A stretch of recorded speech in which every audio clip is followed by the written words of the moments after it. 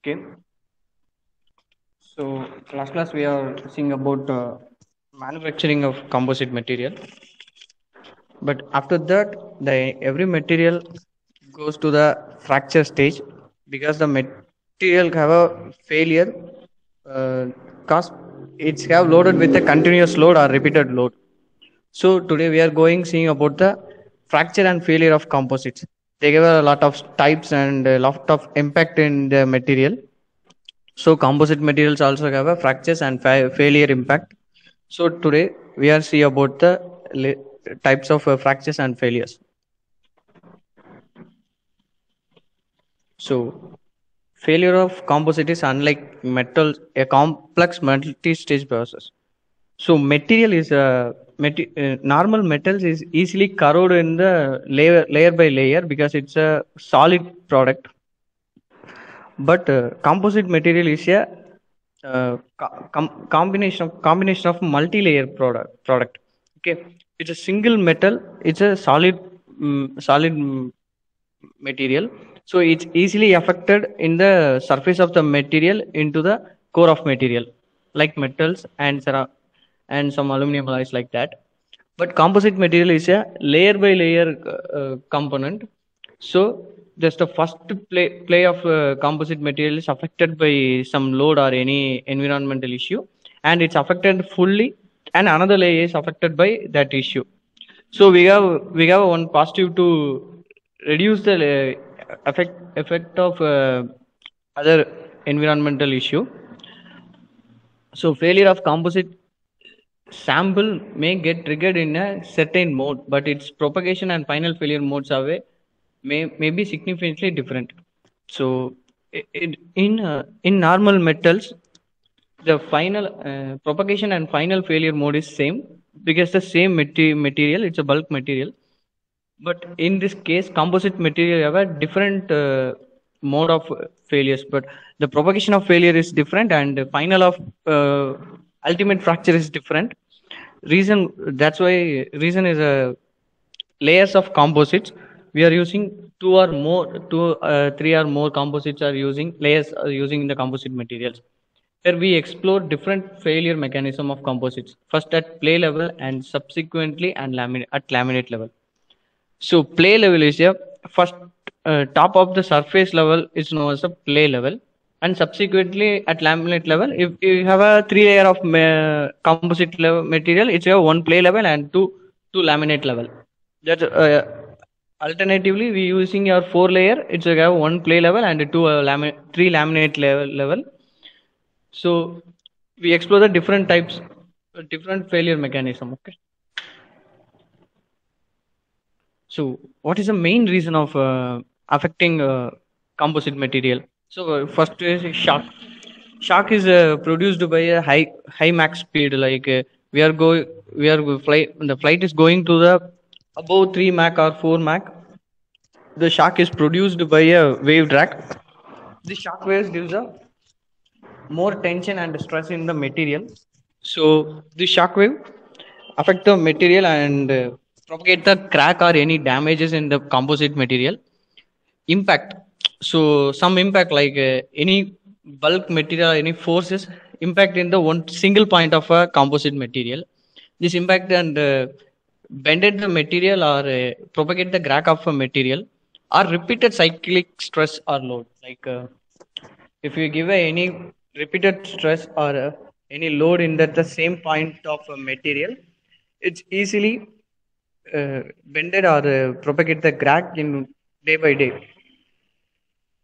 Can provoke the laminate of separate in the interface of between two layer, a condition known as delamination.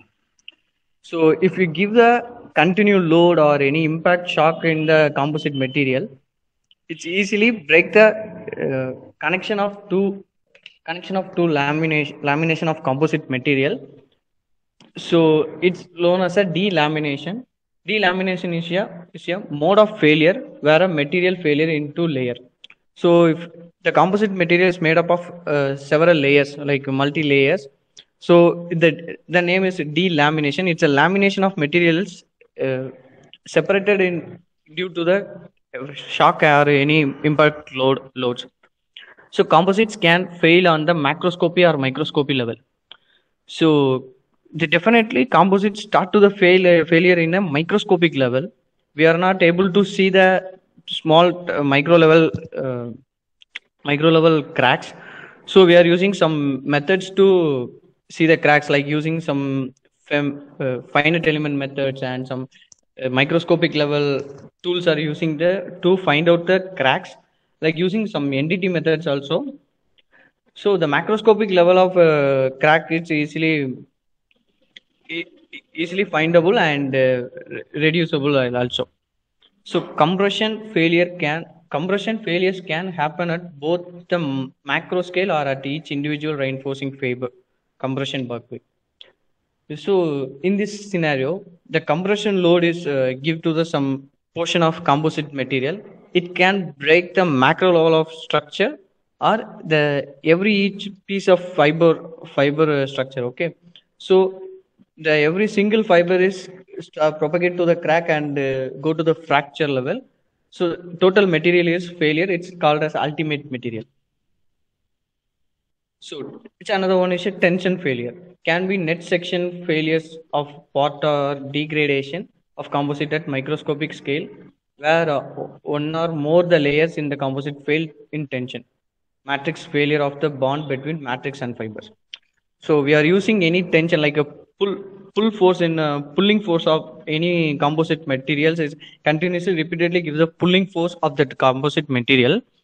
So the microscopic level of fibers propagate the crack and you start to the damage. The it's the crack will be grow and it's finally go to the damage or breakage level. So tension failure is a very important failure because it start to the microscopic level. Some composites are brittle and possess little reserve strength beyond the initial onset failure, while other may have large deformation, have reserve energy absorbing capacity past onset damage. So you know about that. Some composite have a brittleness. So this brittleness is create a crack of material like a metal characteristics. So the failure of a brittle ceramic matrix composite occurred when the carbon-carbon composites tile on the leading edge. So in this scenario, it's a very important scenario because in February 2003, 1 February 1, so the Columbia space shuttle of entered to the Earth atmosphere that time. The brittle failure of ceramic matrix. So in this space shuttle using carbon-carbon composite tile, so this failure propagate the crack and after this failure, it's easily get a fire and blasted that. So it directed the catastrophic breakup of the vehicle when it re-entered the Earth atmosphere. So many astronauts die in this accident. Failure of unidirectional layers. So, in many composite samples, before the failure occurs at macroscopic layer scale, the material response changes significantly. This change in materials response, which precedes actual material failure, is a manifestation of large number of micro failures as well as non-linear material behavior. So unidirectional, we are using a unidirectional or a flake type of fabrics for manufacturing of composite material. In the unidirectional directional fibers matrix are using some ceramic material. That ceramic, if give any point load or any impact of the material, the damage is continuously affect the one by one layer in unidirectional and uniformly. So the pressure will spread in every area and affected by all layers. So this is so that's why that is called unidirectional failure. So okay, in outline of this lecture, we are see about strength, failure mechanism, fractography, failure criteria, fracture of mechanics. Okay, the first one is strength. The strength of material is a major point of point of failure of material, because strength stress at failure. So what is stress at failure? Strength measure how much stress can be applied to an element before it deforms permanently. So if you give any stress into the one material, so the material have a deformation, yeah, particular load. It's a minimum load of load of stress value. That value is called as a strength stress value. So if failure is defined as occurring on the when the energy stored by a given mechanism exceed the critical value. So you put a only critical value, that material is start to the crack or any fracture. That value is the strength stress value of the material. So the failure may be occur on a yielding in metals. So what is yield stress? So apply the minimum stress at which a solid will undergo the permanent deformation or a plastic flow. So some material you put a minimum value of the stress on the based on the material. The composite material totally undergo the any crack or any damage, or it goes to the any plastic stage, like some heated plastic stage or a movable plastic stage. So yield stress also create the crack, non-recoverable loss of elastic response. So affected by this yielding stress, it's non-recoverable, because it's affected by it's a one-way direction. It's not recoverable, and it's lost the elastic characteristics of the composite material.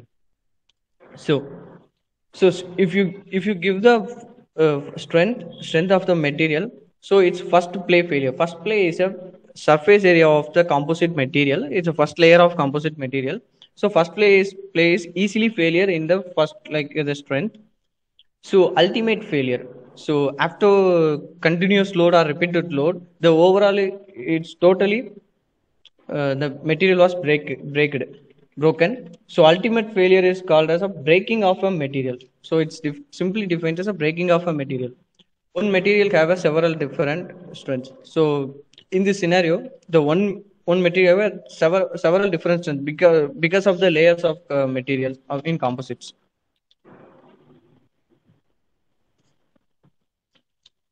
So failure mechanics is separated in many types, like matrix cracking, fiber fracture, debonding interface failure, de-elimination, delamination interlayer failure, fiber pullout, micro buckling, kink bands, cone of fracture. So these topics also explain the meaning of the failure, but we will see about the explanation of the failure. The first one is matrix cracking. So, is a major pattern of the failure of composite material. A crack can form the matrix during manufacturing or being produced during loading. So, this crack is propagated mainly during manufacturing time, because some technical issue or a human error, or sometimes we are unfortunately carelessly miss the some material mixing, so it start to the matrix cracking. In another time, if you give a load in continuously, that time the matrix will propagate to the crack. So it's a major problem of material, because this matrix cracking undergoes to the big crack, and it's gives up, it goes to the ultimate failure also. So matrix cracking maximum. Okay, it's a strain value of in every material. So polyester resin have a 0.9 to 4.0. Vinyl ester equal to 1.0 to 4.0. Epoxy resin 1.0 to 3.5. Phenolic resin 0.5 to 1.0. So this data collected by NL Hanco's fiber composite hybrid. Okay, materials Elsevier 90. It's a reference book of this data.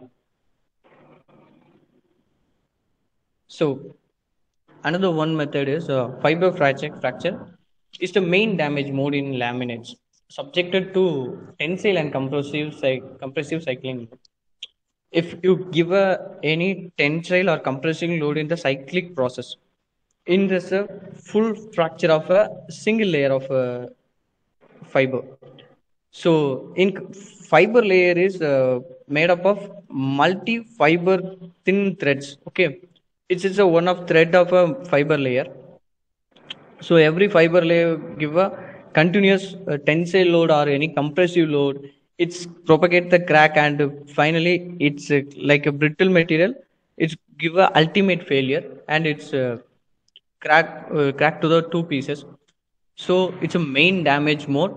It's it's easily goes to the ultimate failure state. So some important composites failure fiber fracture failure level. SR glass. What is SR glass? SR glass is a strength tensile composite glass. Okay. S means strength. R means tensile glass composites glass. So that's value 4.6 to 5.2. And another one is E glass. E glass means synthetic composite reinforcement. The E glass made up of synthetic composite reinforcement. So that's value 3.37. Kevlar. You know about Kevlar composites, the Kevlar 49, that's value 2.5. Kevlar is a highly heat resistant and impact resistant material. So nowadays, some smartphones also using Kevlar material for the impact resistant characteristic of this composite material. So another one is HS carbon. That's E value equal is 1.12. HS carbons means high modulus carbon. So it's have high modulus rigidity or level. And another one UHM carbon, that's value 0.38. UHM means carbon unidirectional composite material. So in this material use the unidirectional carbon layer. So that's called as a UHM. This data is collected from NL Hancock's fiber composite hybrid books. Okay. If you need this, just screenshot this book name. Okay. So next point is a debonding. Debonding is another type of interface or interface failure, which is often classified as interfiber failure. It is simply attributed to the nature of the bond between fiber and matrix. So one fiber layer and matrix resin are combined with one to each other. It gives the correct good bonding of their chemical properties. The chemical properties of a matrix and fiber it's combined to one to each other.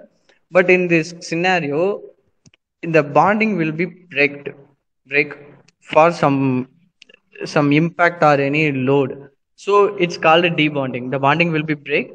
The layer of material, the layer of fiber material in the matrix is debonded onto each other. So crack can run through or around the fiber. So easily the crack will run through the around the fiber.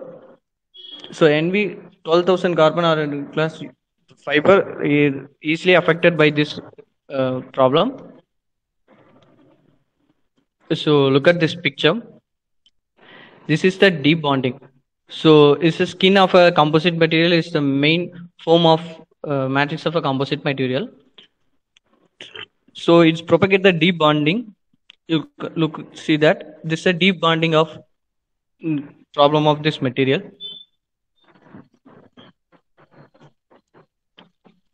So delamination. So lamination means connection of two or more layers. That means lamination. That means lamination. Lamination means connection of two or more layer. In this scenario, it's a critical failure mode of fiber reinforced composites because we are using multiple layer of fiber layer reinforced composites in our required need for density of strength. So we are using three or more layer of fiber layer. That time affected delamination of any some compressive load. Maximum this problem is created by compressive load. If you give any compressive load of the plate of composite material, the lamination layer is easily delaminated by that force. Okay, this is a connected lamination is a delamination problem occur in this material. So the layer is separated by this force. So we are calling one layer is a lamina, several layer is composite is called as a laminate. Separation of the laminate layers is a laminate. Is a single simple definition of the problem. Separation of the layer is delamination. To avoid delamination, using 3D reinforcement or set spinning method. And another one is fiber pullout. Is one of the failure mechanism in fiber reinforced composite material. Other form of failure include delamination, interlaminar matrix cracking, longitudinal matrix splitting, fiber matrix debonding, or fiber fracture. So in this picture, you can see the picture. It's a fiber layers. In the every single fiber layers, it's easily pull out by some loaded. After pull outing, the matrix layer is collapsed. So stress applied in that place of matrix, it's easily propagate the crack or any damage. So fiber pull out is a failure of composite. It's not a crack of composite. It's know about failure of composite. As parts of fractured composite separate. So what is so some affection of this problem? As parts of your fractured composite separate, the fibers which you have debonded can fracture. Remote from principal fracture plane, energy is absorbed by frictional forces. The fiber is pulled from the opposite phase. Debonding and pull out absorbed high energies and results in tough material. So mainly tough materials are affected by this method. And another one is micro buckling. Micro buckling, the buckling of fiber involving transverse displacement under compression in the direction of the fiber. So in this scenario, it's mainly affected by compression load. In bending tests, failure occurs due to poor fiber matrix adhesion and combination with the stress concentration at loading roller. So take the one, imagine that the one composite material, we apply the compressive load in both ends, like you give the compression. The center of the composite material is propagate the buckling stress. So it's propagate the crack at the microscopic level, and it actually break through the one to each other. In bending stress, failure occurs due to poor fiber. So if using any poor fiber matrix, it's easily affected.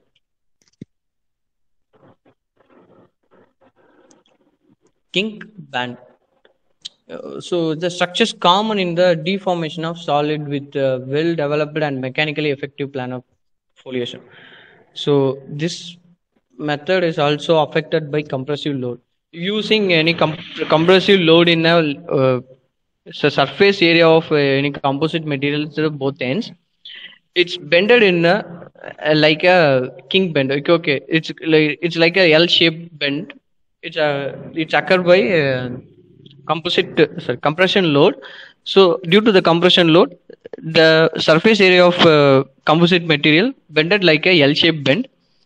So it's deform the shape of a composite material. So it's easily reduce the efficiency of the material or any vehicle like that. Cone of fracture.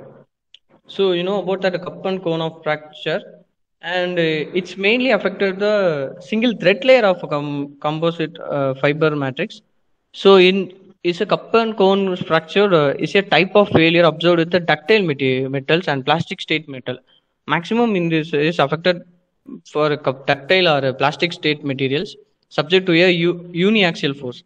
It is essentially the separation of a body into separate pieces due to the application of excessive tensile load. So it's mainly affected the excessive tensile load. If you give the excessive tensile load at the both ends to pull the layer of composite material, the single layer of composite material. So if it's have any ductile property, it's pull out like a plastic stage, and but it's have a ductility, so it's pull out like a cup and cone separation of part like that. This is a cup fracture of surface. It's a cone fracture of surface. So, how to find the impact in a microscopic level of composite material? So, we are using a finite element method for analyzing and find the impact of the composite material. So, it's a mainly finite elements method. It's a complicated method. It's a maximum. It's using for mathematical derivations and element of some analyzing. So the two main techniques for solving by the FEM are implicit method and explicit method. So it's a separate subject. So it's just about the just headings. It's divided by implicit methods and explicit methods. So impact on laminate. So if you give the one sudden impact of the laminate, so how to find the impact on laminate? That's give the sudden impact on the laminate. We are using impactor for the composite materials affected by some load. So it's a dynamic response is easily analyzed by finite element analysis. So we have some softwares for that. So involving large deformation. So using some impactor, it's for a research procedure using impactor and it's a composite plate, laminate plate. You give a sudden impact force on that composite material in the usage of some FIA software like a finite element analysis software. It's analyze the impact level and load level, failure level in easily. So it used to solve the problem of the material. So it's some picture explanation of the finite element analysis. So it's a fiber tensile damage, is fiber compressive damage, is matrix compressive damage, matrix tensile damage. So if you are using any some analyzing software like OpenFOAM or ANSYS for this problem, you can get a result like that. So the density of a crack value, fracture value.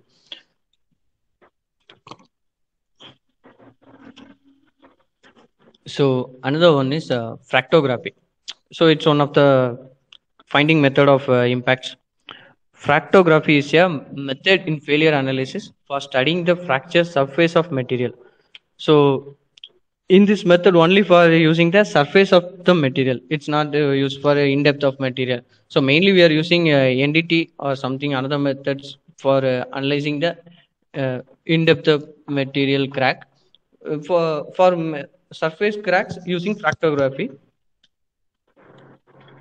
and fracture mechanics. Fracture mechanics is analysis flaw of discover flaws to discover those are the safe and those are reliable propagate the cracks. So in this method we are not not able to propagate any cracks. It's a safe manner method. So it's used to discover the flaw or any main impact of the surface of the material. So this is the fracture mechanics. So it's a plastic zone of material. It's a fracture propagation. We are increasing the load and displacement of a plastic level. So after the extensive load, the material fully undergo to the plastic level. So it propagate the crack and the crack will propagate the material damage. So it's called the ultimate failure on that final stage. So today class is over. It's a small topic because it's a just a type of fractures only. So tomorrow we will study about some methods like NDT or any ultrasonic method for finding the fracture and solve the fractures. Okay. You have any doubt? No, sir. Oh, thank you. Thank you. Okay, sir.